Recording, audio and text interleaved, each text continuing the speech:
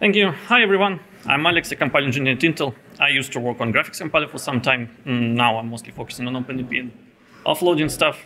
And today we're going to talk about SPIR-V Backend in LLVM.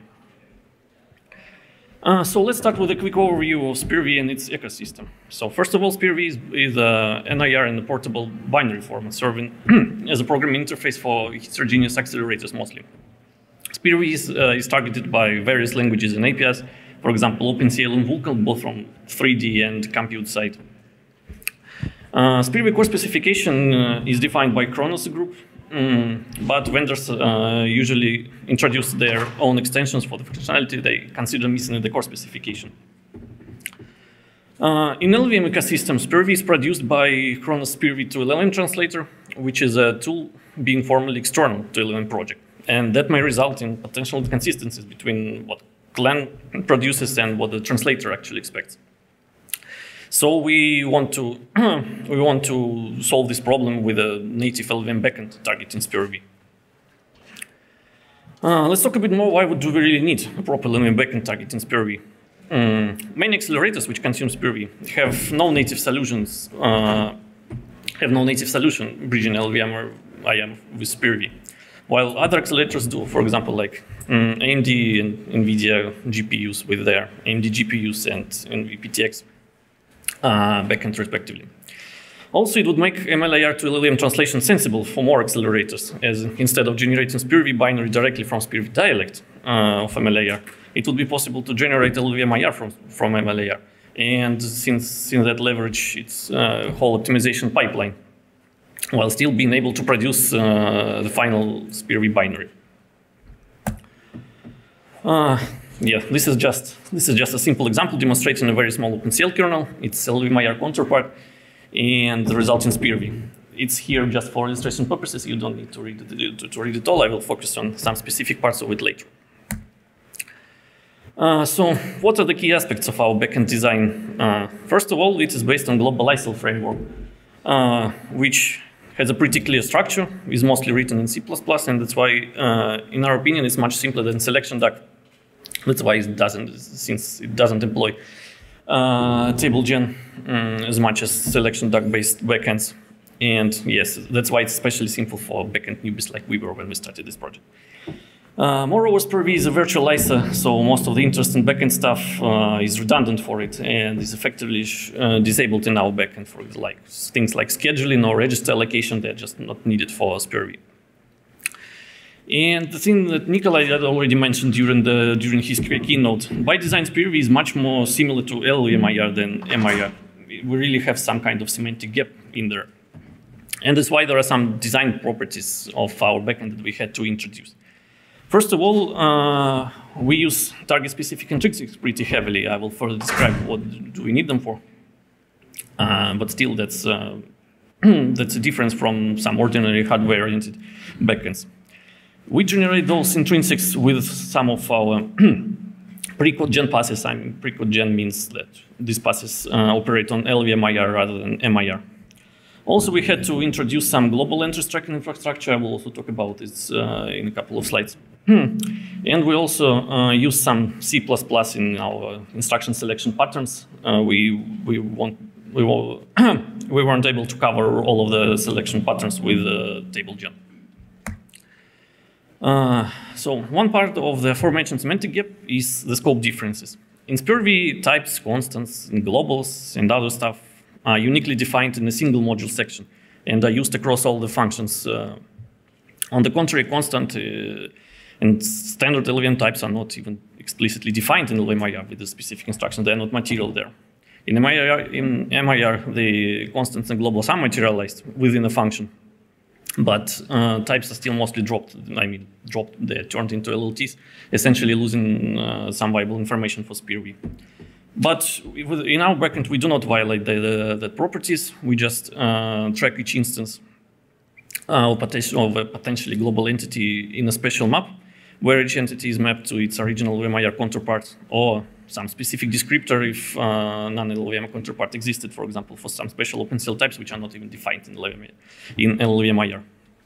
And the actual globals hosting and duplicates removal happens happens later during the actual code emission. Yeah, this is the example I've shown before. Here you can see the evolution of the floating point type and floating point constant. So float is in yellow and the constant is in green. So you can see how it looked like in the source of the kernel, how it looks like in LLVM and how it actually looks in the SPIR-V. So we have this global section before the function body, where this float type and the constant is uniquely defined and later used within the function body. Another issue is the fact that LLVM to MIR lowering loses some critical information required by SPIR-V. For example, for aggregates types, gap instructions, the reason why it is actually bad for SPIR-V is that SPIR-V by design is platform agnostic and no over-optimization is expected to happen. So our backend's intention is to produce like true SPIR-V in a sense how it is currently produced by the translator. We do not want to lose any of the high-level information SPIR-V has. It's by the pipeline design. It's up to the accelerator compiler to optimize it further, decide whether it needs to lower anything or not. So we bypass higher translator aggregates lowering mostly for OpenCL specific types, because Clan seems to avoid generating aggregate loads and stores for the kernel core. It's usually just memcpy instructions, for example, for copying aggregates.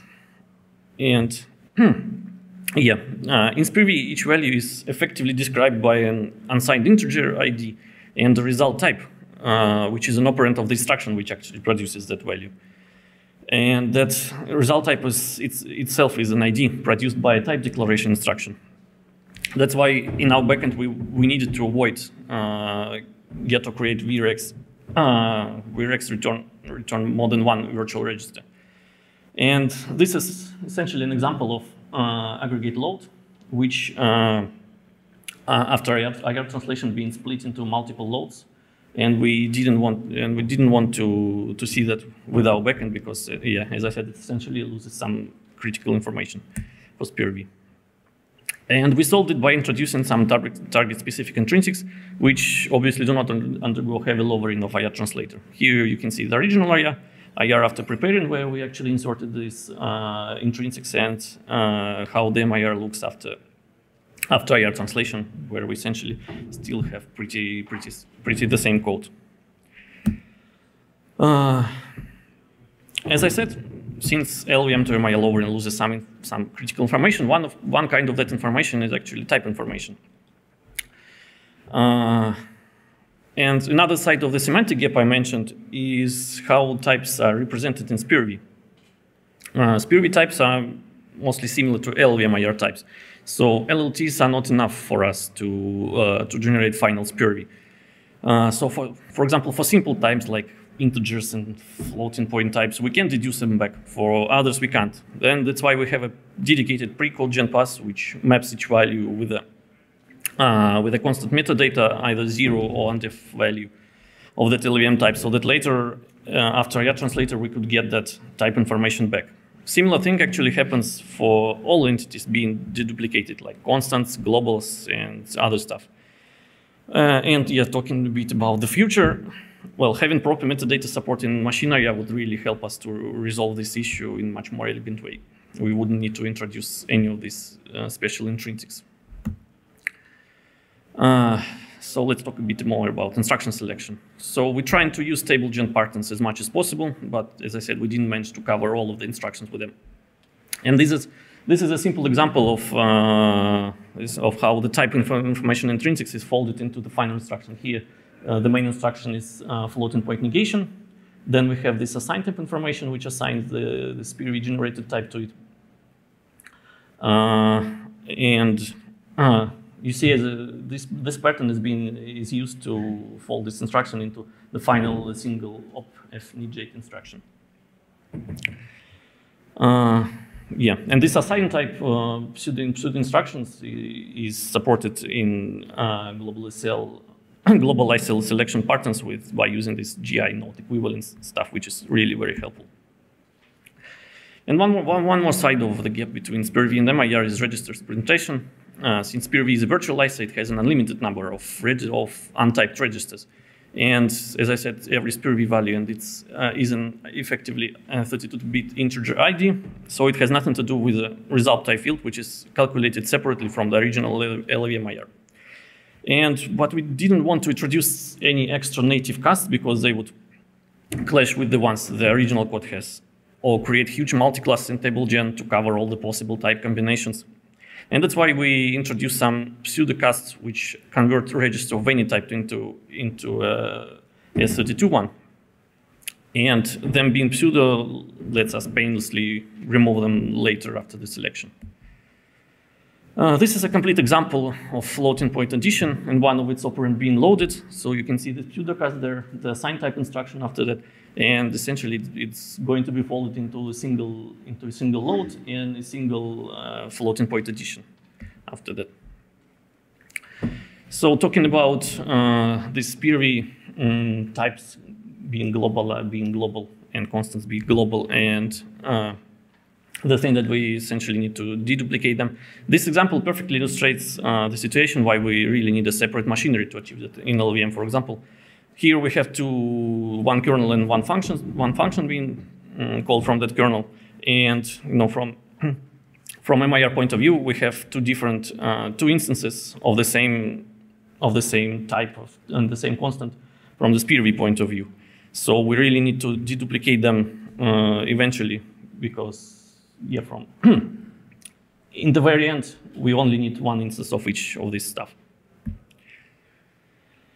So we track them in a special map, as I already said, where we map them to the original MIR counterpart, and then insert into the global section only once at the emission stage, for example, for textual SPIR-V at ASM printer.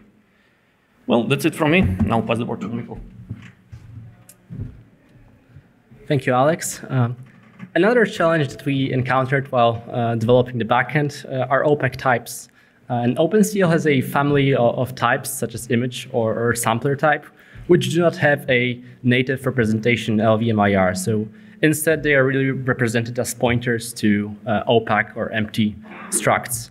While most frontends, and this includes Clang, provide these type declarations and pointers natively, there are other frontends and some LLVM-based tools, some forks of the translator, which emit just I64 or I32 types and provide the actual type information in the metadata, among other OpenCL kernel attributes. And this is a big problem in itself, since removing all the metadata makes lowering actually impossible.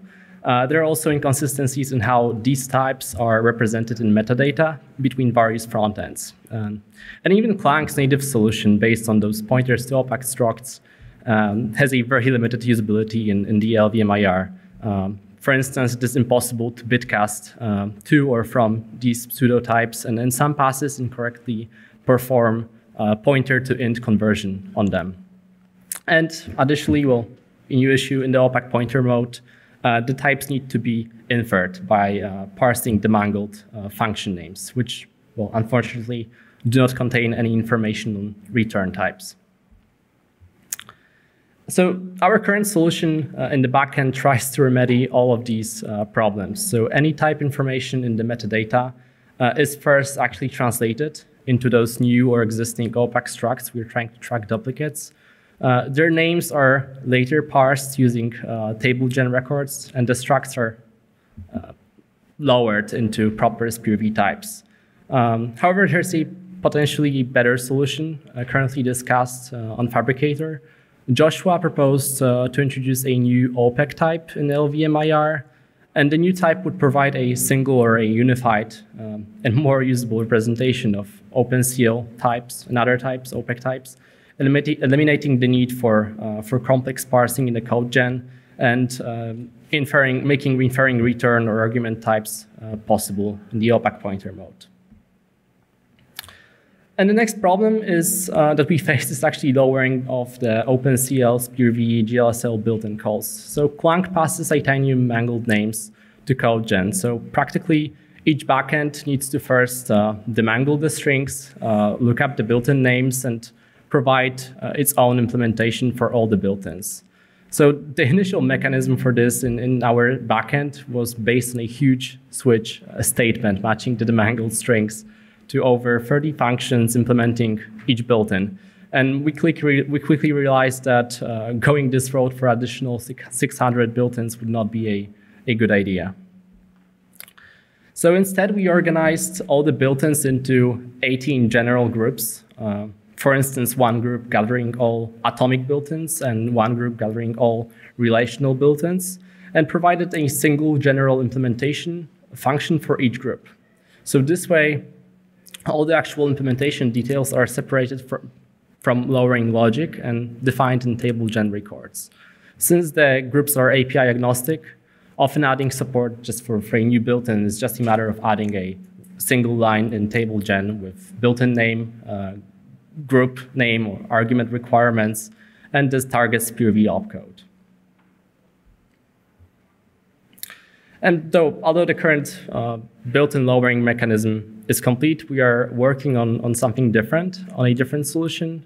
Instead of parsing the built-ins in the backend, client could link the compiled IR module with a library, IR library, providing built-in function definitions.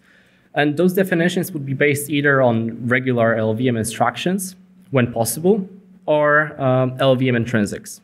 And well, of course, the intrinsics will need to be fairly general and cover a group of functions. We cannot have thousands of intrinsics. So this way, Clang would already provide the implementation for most of the built-ins, not only for our backend, but also for other backends. And the backends would only need to lower the newly defined intrinsics. We could here reuse our current group and table gen-based built-in lowering. The backend in the current form targets the compute flavor of SPIR-V and supports the OpenCL API.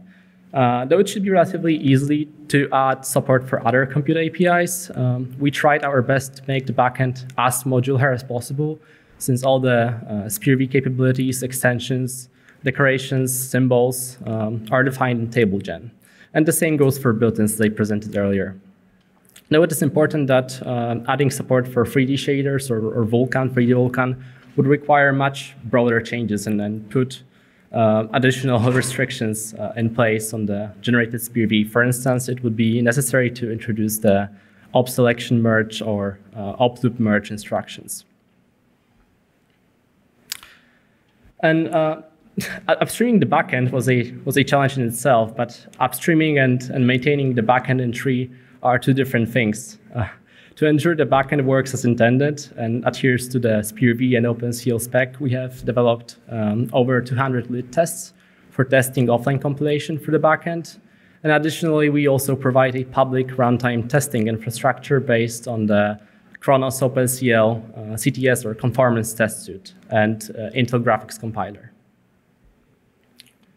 So if you make any changes to the backend code base or GlobalISel, you can see the runtime testing results at a dedicated website. It's spirv-testing.khronos.org. You can also download dumps and try to reproduce some of the issues if there happen any.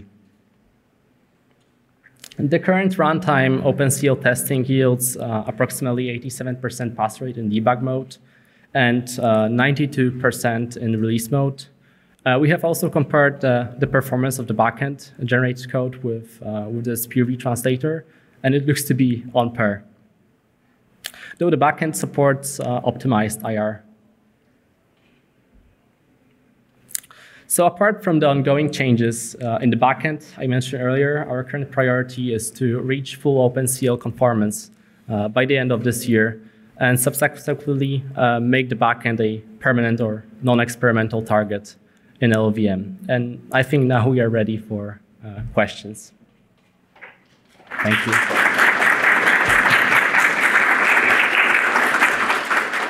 Thank you, Mike, Alex. So, anyone have questions? We can speak, Mike, in both sides. Please. Thanks for a nice talk. Does having a SPIR-V backend also mean we will get like target transform info for SPIR-V at some point? Because that right now is something that's lacking having target transform info for a bunch of optimization passes, or the infra-address space pass, which tries to query information from target transform info. We don't have like a general target transform info for SPIR-V.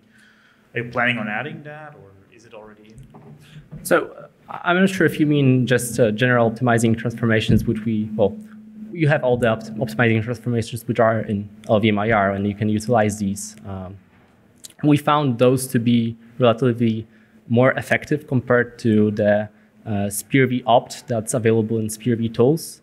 We are not planning on adding any just SPIR-V specific optimizations into the regular pipeline as for now.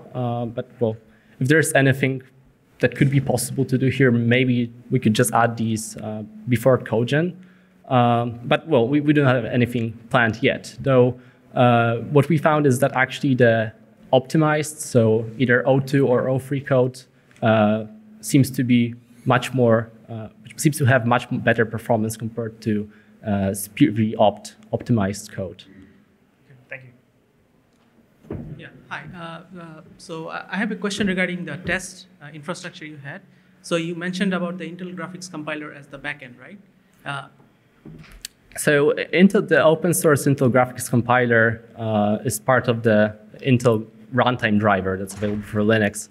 And inside, Intel graphics compiler uses the LLVM, the Kronos LLVM SPIR-V translator.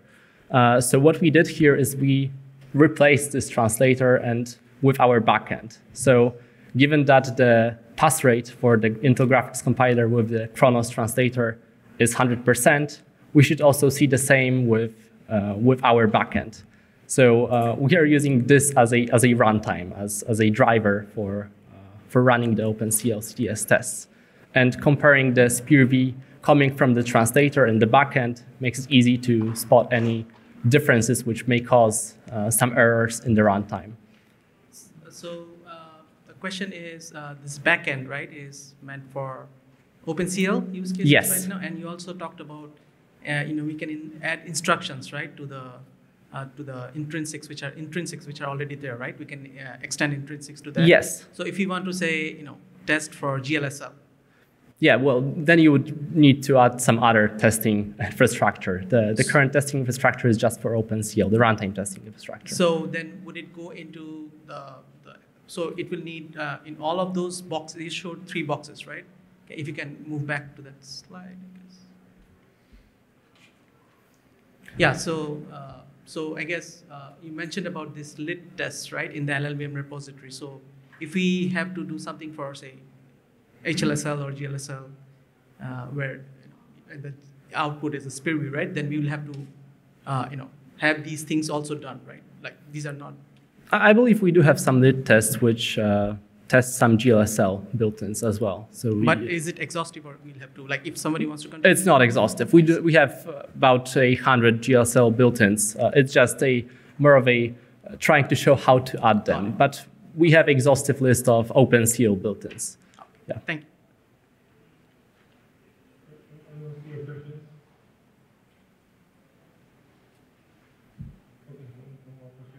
Okay, so thank you, Michael and Alex. So our next talk will be in 5 minutes. Thank you.